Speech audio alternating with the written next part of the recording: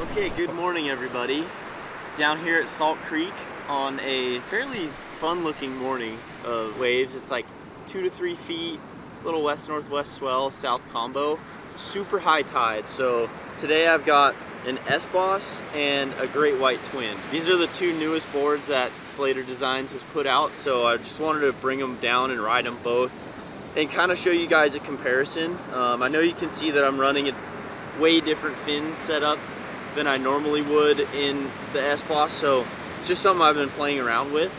And then this is just the regular KS Twin 2+1 setup. So really I just want to bring these boards down and show the discrepancies of how they surf in the same conditions, and ultimately be able to show what they look like underfoot on a very average day of surfing. It's not that good, it's not that bad, it's just your everyday Southern California surf day. So go out, I'm going to take the S-Boss out first, and then we're going to go to the Great White Twin and see how they go.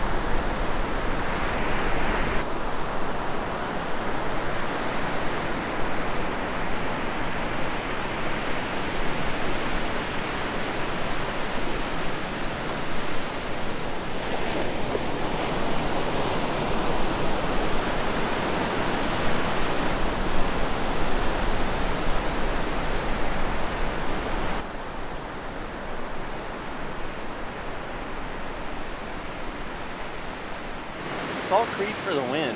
It was really fun, a lot better than I expected, but those are like the best days. First board I rode was that S-Boss, and it felt really lively and very responsive underfoot, and it was kind of cool. I feel like that board, for how short it is, it actually behaves more like a traditional shortboard, so it's got quite a bit of hold in it.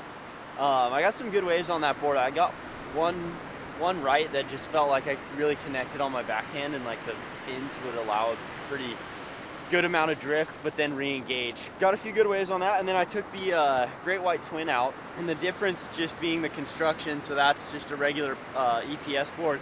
This is the volcanic construction. So these ones, the volcanic feels a lot more rigid under my feet, which actually I love.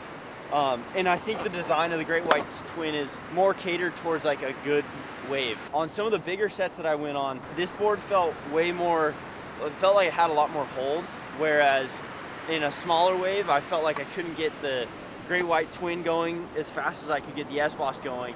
However, when I did get this board on like a bigger, more punchy wave, this thing just has a lot of control and speed through bigger turns and bigger waves. So it's almost two boards that are hard to compare because you can really ride them in quite a variety of conditions. So 2 to 3 foot creek on a day like this, I would usually gravitate more towards the S-Boss. And then as soon as it gets more punchy and tubing, I might grab this Great White Twin or something that has like a little more of a defined line. Dimensions on the Great White Twin, this one is 5'7", 19 and 1/16 and 2 7/16 at 27.5 liters.